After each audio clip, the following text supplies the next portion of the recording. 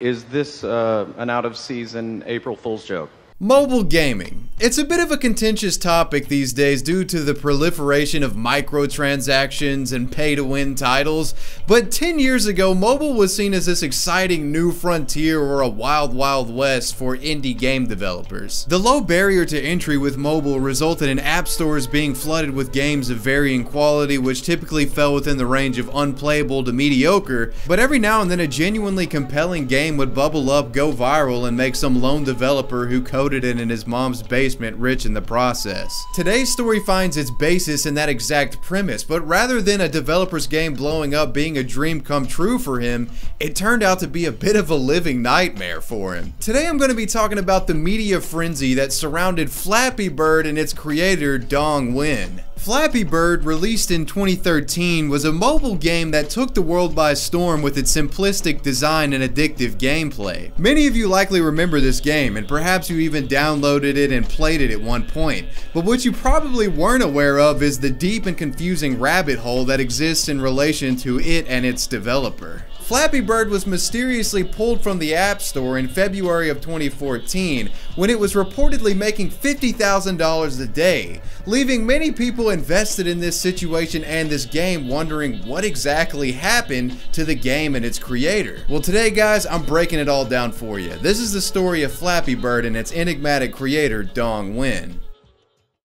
Real quick, before we get started, I want to thank The Ridge for sponsoring today's video. They make these sleek metallic wallets that go in your front pocket. On the Ridge website, you'll find the wallets come in various materials from aluminum to titanium to carbon fiber, so there's plenty to choose from. And there's a plethora of colors to pick from as well. I've got a 10% off link in the description box I want you guys to take advantage of. That's ridge.com/surf, and use code SURF on their website to save 10% off your order. And that includes free worldwide shippings. So make sure you guys check the Ridge out, and major thanks to them for supporting the channel. Anyways, let's get on to the story.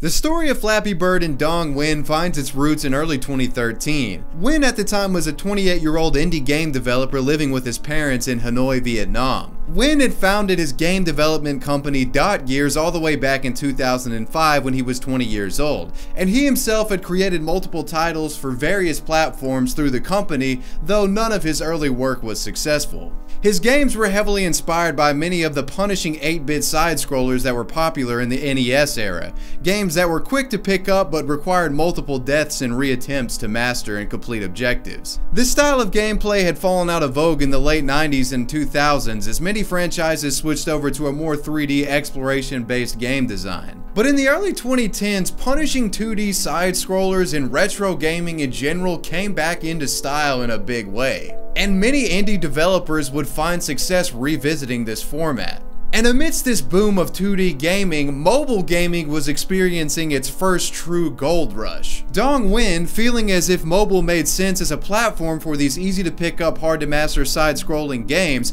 took a crack at making some compelling 2D titles for the new burgeoning platform. And little did he know that one of these mobile games he created would become a worldwide phenomenon. Sometime in the spring of 2013, Nguyen created a game for the iPhone which he called Flappy Bird. Making use of a bird character he named Faby from a previous scrapped project, Nguyen developed the game in just 3 days. The game's concept was remarkably simple. The player takes control of Faby as he scrolls across a linear path.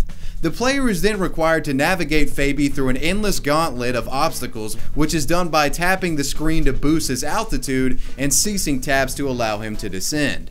And as far as gameplay goes, that's about as complex as the game gets. Pretty much you try to make it through as many obstacles as possible before you crash and have to restart. Now, gameplay aside, there were some overtly derivative visual design choices that Nguyen used in developing Flappy Bird, such as this blatant copy-paste job of Super Mario warp pipes being used as the obstacles. Other more subtle 2D Mario influence can be found, including the color palette, which is pretty much a direct copy of many of the grassland levels found throughout Mario games. This juxtaposition between the Super Mario assets and Nguyen's assets served to create a bootleg feel for this game, but overall the visual aesthetic wasn't too distracting. So Flappy Bird would be published to the iOS App Store in May of 2013. The game was free to download, and the only form of monetization came in in-game advertisements. After it being released though, it received virtually no downloads for the remainder of 2013. It seemed that the game was a complete flop. But as the new year came around, in early 2014, something very curious began to happen. In late January, the amount of downloads for Flappy Bird suddenly began to skyrocket. Seemingly out of nowhere, thousands of people began downloading this game, and it quickly spread by word of mouth, as many mobile games typically do. Flappy Bird became a viral sensation of sorts, and its spread would exponentially increase as popular internet celebrities like PewDiePie would make videos talking about the quirky game. By the time February had come around, it was topping the iOS App Store charts in over 100 countries, and game critics could not have been more confounded in regards to the game's success. Critics were panning Flappy Bird across the board for what they said was rudimentary game design and blatant Super Mario asset ripping. Its designs appeared to have been taken almost directly out of previously existing titles, and ultimately Flappy Bird was a shallow flash-in-the-pan smartphone anomaly that we're not going to miss.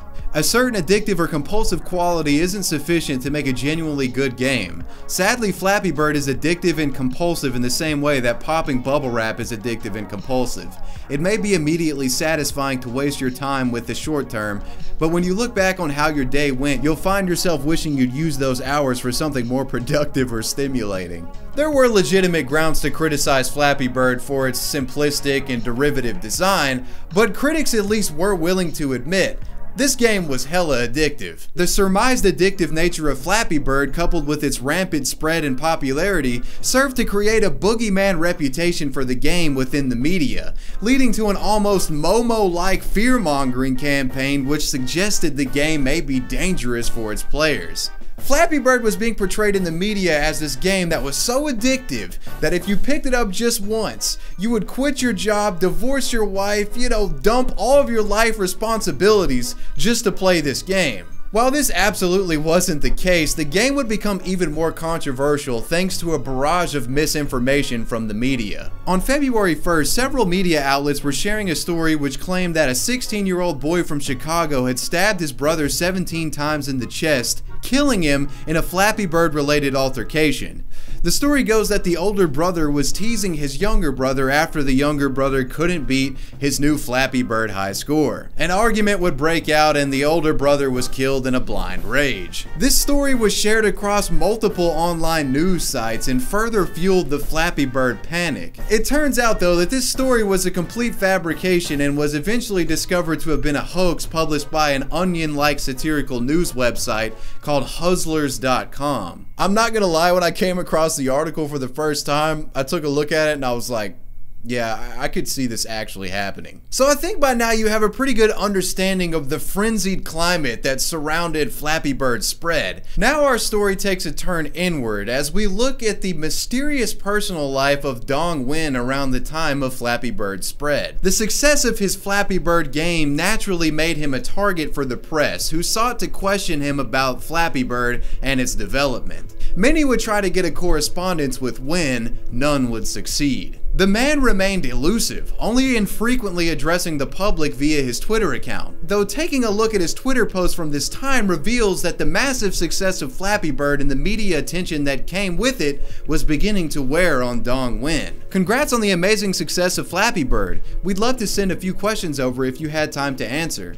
I'm really sorry, I am overloaded now. One man cannot handle all of these. Press people are overrating the success of my games. It's something I never want. Please give me peace. And also, I'm sorry press people, you are not my players. To give further context to these tweets, in early February, The Verve had published an article in which they calculated that Nguyen had been making upwards of $50,000 a day in ad revenue from Flappy Bird. This jaw-dropping amount of income from a simple mobile game would incur the ire from critics and journalists alike.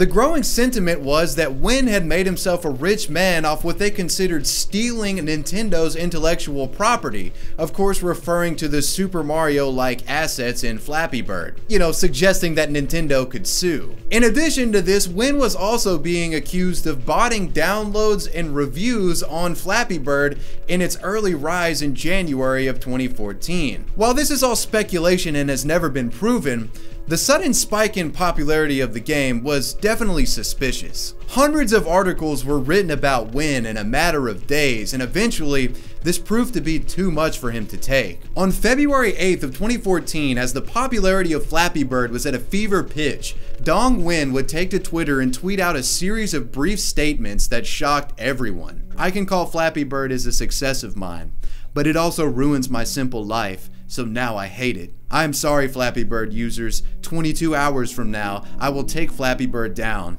I cannot take this anymore. It is not anything related to legal issues. I just cannot keep it anymore. After tweeting this out, Nguyen fell completely silent across all social media, and Flappy Bird was indeed pulled from the App Store as promised a day later. The media was completely baffled by Dong Nguyen's decision to pull the app when it was making him so much money, and the rumor mill quickly began to churn as to the circumstances of why he pulled it. The prevailing theory was that Nguyen wasn't being truthful about legal issues, and he had actually received some sort of DMCA takedown notice from Nintendo. And if you ask somebody today why Flappy Bird was removed from the App Store, this is likely the explanation that they would tell you. But this has actually been proven not to be the case, at least according to official statements from Nintendo given to The Guardian on February 11th. In response to the question of was Nintendo taking legal action against Nguyen, Nintendo spokesman Yasuhiro Minigawa stated, "While we usually do not comment on the rumors and speculations, we have already denied the speculation." So with the Nintendo lawsuit theory out of the window, everyone was really left scratching their heads wondering what the hell happened.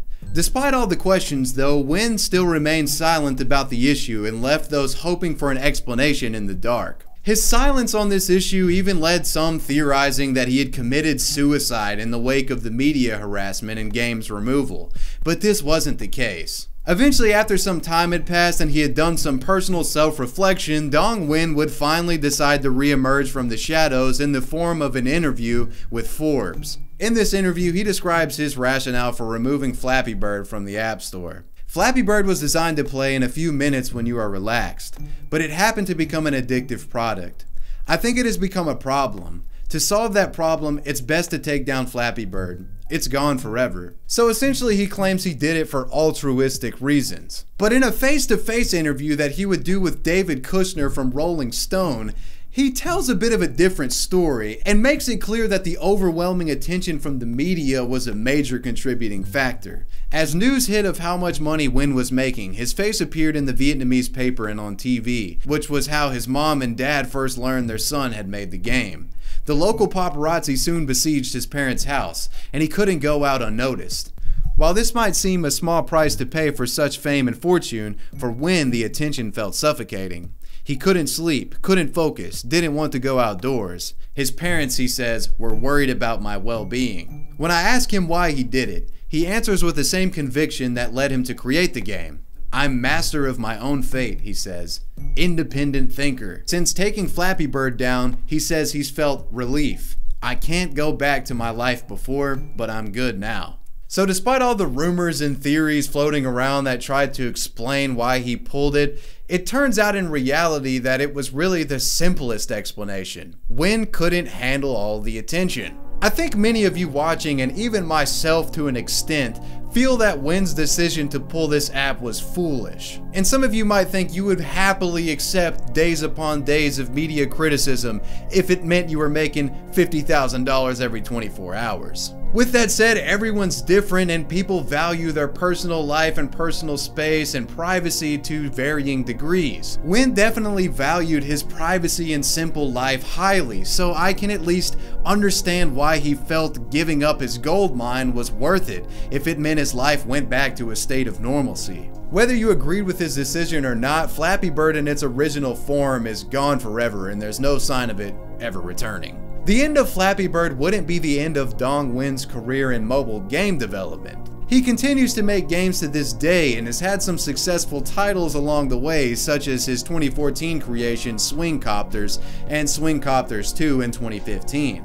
His projects nowadays get nowhere near the attention as Flappy Bird, and I would imagine this is how Nguyen would prefer things to be. In conclusion, I find it remarkable how this silly mobile game has created such a legacy for itself over the years. While there were Flappy Bird haters out there, there was a genuine fan base for this game, hardcore Flappy Bird lovers that hated to see the game go. The love for this game can be seen in the countless rip-offs that exist on app stores, as people try to recreate the original version, or throw some sort of palette or theme swap over it. It's a bittersweet story where a hopeful game developer achieves what seems like a dream come true, but it turns out to be a living nightmare for him, and almost a I created a monster type scenario. And in the case of Nguyen, he was willing to slay that beast if it meant he could have his life back again.